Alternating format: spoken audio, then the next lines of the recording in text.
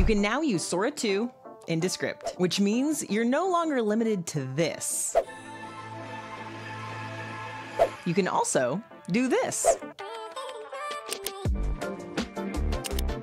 If you look at the Sora app, you might think Sora 2 is only good for generating videos of people doing ridiculous things. But it's much more than that. As a video model, it's a huge step forward. It creates realistic physics. It generates synchronized dialogue and sound effects with the video. It's the quiet before the day starts. Sharing it with someone makes it even better. It can follow complex instructions across multiple shots and keep everything consistent.